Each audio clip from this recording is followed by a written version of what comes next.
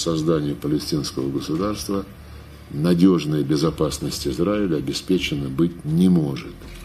А Россия очень заинтересована в том, чтобы Израиль, израильтяне жили в безопасности. Это наш давний партнер, наша страна была первой, кто признал независимость Израиля.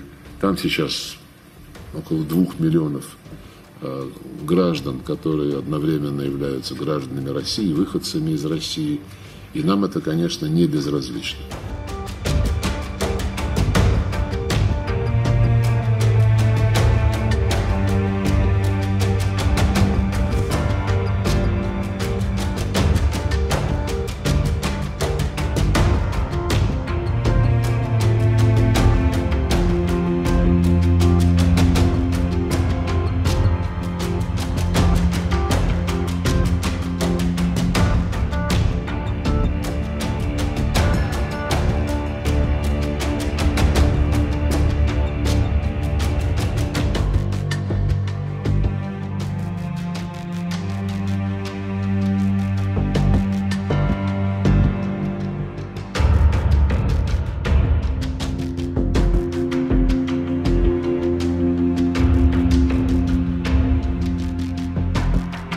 The issue is, and the world has to face it point blank, with no ifs and buts.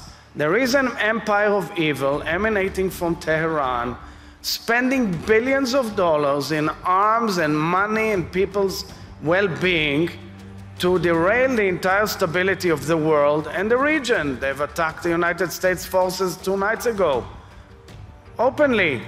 They have proxies all over the region, quietly lurking to undermine any peace process and any stability of the world. And that is exactly what we are seeing, and they have to be faced by a very strong coalition.